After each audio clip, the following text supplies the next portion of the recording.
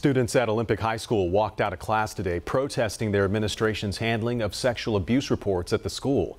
They say they originally tried to hold a protest Monday, but claimed the school's principal shut it down and instead offered to host an assembly behind closed doors.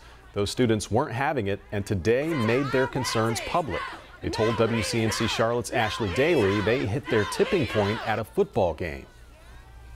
Yeah, students tell me today that a student here at Olympic High School who had been accused of sexually assaulting another student was allowed to play in the football game. After feeling silenced, they want to silence our voices. Enough! We're tired of it. Today, Olympic High School students raised their voices in protest for all to hear.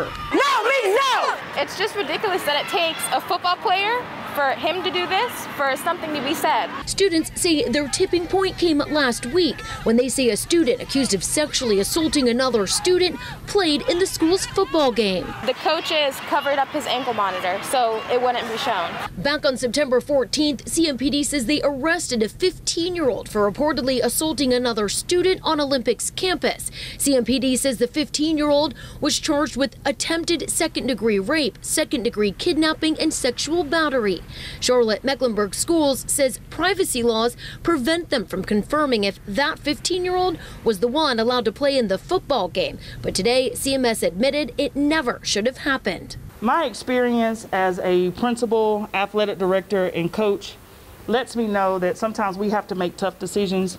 And in this incident, we did not make the right call. CMS says moving forward, any student athlete that is arrested or charged with a criminal offense will not be allowed to participate while charges are pending.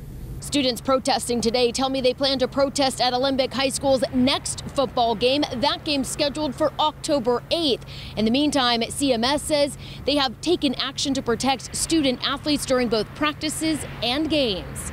Reporting at Olympic High School, Ashley Daly, WCNC Charlotte.